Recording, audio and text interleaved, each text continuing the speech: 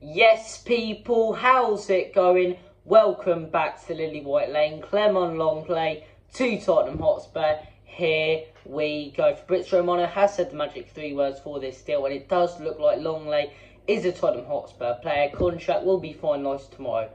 I'm very, very happy with this signing. I think Lenglet's a really, really talented centre-back. I think he's had a tough few years, to be honest, at Barcelona. You know, he hasn't performed at his best. He's sort of been overshadowed the last couple of years by other players at the club. And look, he's just had a real crap couple of years, really. But I remember the up-and-coming Lenglet, the Lenglet that was putting in tackles, that was pocketing players such as Cristiano Ronaldo and Benzema in the liga. And look, I believe that's the Lenglet we're going to get. I believe that's the Lenglet that Conte's going to turn him back into. And look, any player right now, I believe you can put under Antonio Conte and he can improve them. You can take Bob, the Sunday League goalkeeper, and Antonio Conte would turn him into a League 2 standard keeper.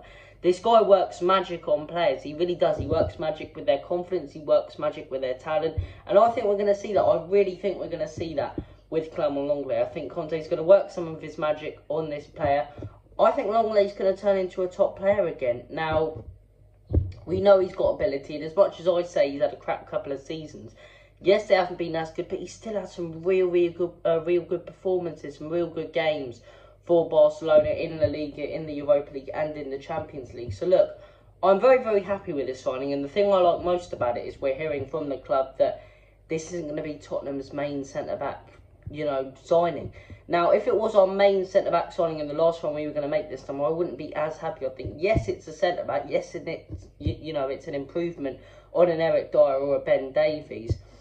But I think Conte's looking at him more as a backup. I think he's looking at him as a backup for a Bremer or a Bastoni or an even better, a more top centre-back for the club. And that's what I love most about this. And the fact we're strengthening the team, I mention it in every single video, is phenomenal. So look, I think this is a really, really good signing. I think it's a smart signing. I think he's a very good backup.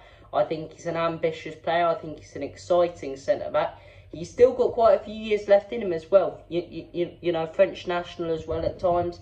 I really rate this signing, and I really, really hope Conte can take him back to the heights he was a couple of years ago. But as I say, the news is that the contract will be finalised tomorrow.